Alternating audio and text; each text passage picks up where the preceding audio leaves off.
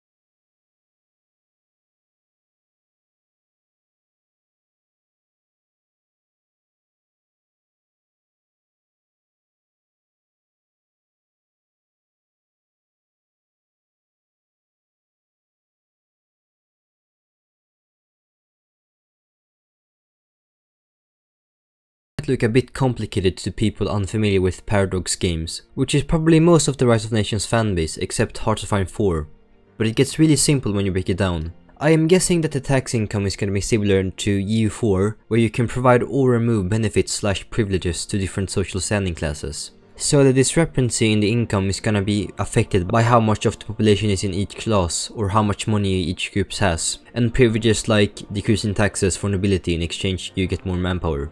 Things like that. Now this is really interesting.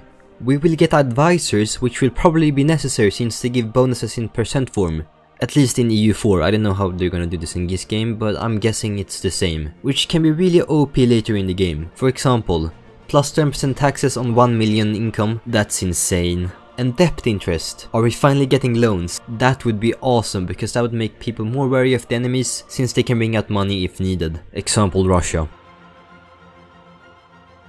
Now this screen just screams pure awesomeness. This is all I ever wanted from a strategy game. Items affected by the market. I have no idea how they're gonna implement this or if it is what I think it is. But if they manage to somehow create a trading mechanic where the items are affected by how much is currently flowing through the market, so the prices inflates or deflates depending on how much people sell it for, would be insane. Because the AIs would also have to do this if they're gonna make this happen, so I'm not gonna put my hopes up, but it would be awesome. This is pretty self-explanatory, easy and sick starting screen. What more can I say? This research tab is very similar to Hearts of Iron 4, but with its own twist. Research points. Again, this exists in Rise of Nations. You get research points through time, you can decide what you want to spend it on, but this is gonna have a much bigger influence in this game, which I love. There's multiple options and more things to focus on, and there's the ahead of time penalty where it will cost more research points the longer away it is.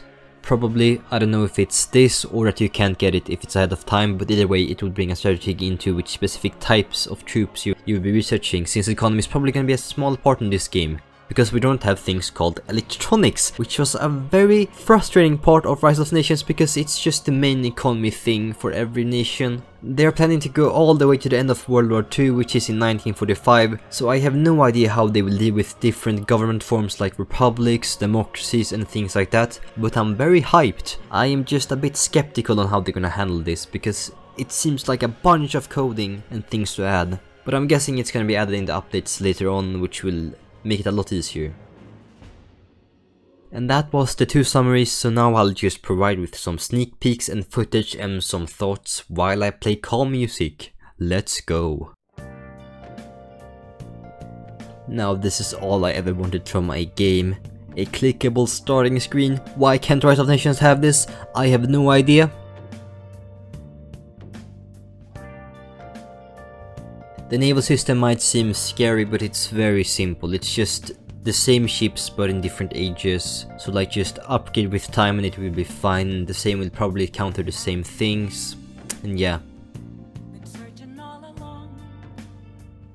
The footage in this game looks very clean and I just like the colors, and you have rivers, which is sick, and it's gonna bring a whole lot level of new strategies, and they have plains, mountains, the provinces have different buffs or debuffs.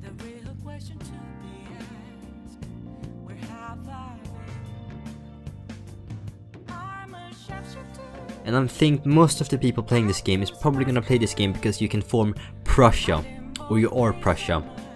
It's just sick.